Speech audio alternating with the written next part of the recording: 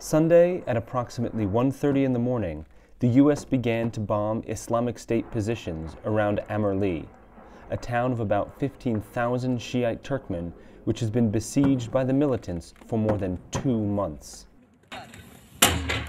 By noon, the airstrikes and the following coordinated attack by the local militia, Kurdish Peshmerga, and the Iraqi military seemed to have been a success.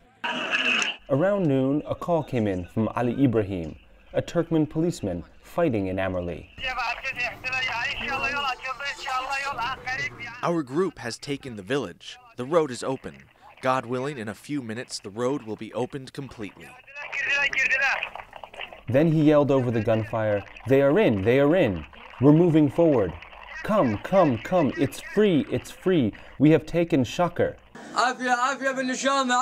Ali al-Bayati, who escaped from Amerli earlier in the month, bellowed words of encouragement down the phone. Like so many others who'd taken refuge with family members in Kirkuk, he hoped this meant he'd be going home soon. Mohammed Hamid and his mother were airlifted out Saturday. He described what life was like under constant attack from the Islamic State. Pregnant women couldn't give birth because there were no doctors, so mothers were dying with their babies still inside them. Then we had to bury them. There was one group sitting in front of their door and a mortar round hit right in front, killing all of them. After the Islamic State militants cut the electricity and water, residents of Amerli had to survive on salty well water that they cooled by leaving it in the shade.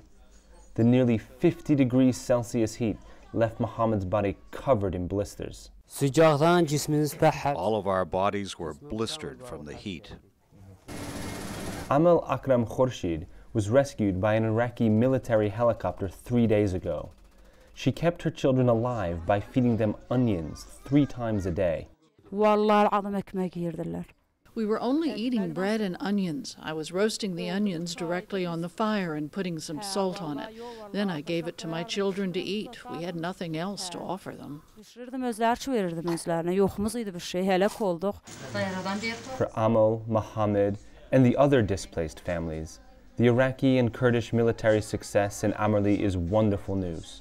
But although the siege by the Islamic State may have been broken, the humanitarian crisis persists, with thousands of people still unable to leave. For VOA News, Sebastian Meyer in Kirkuk.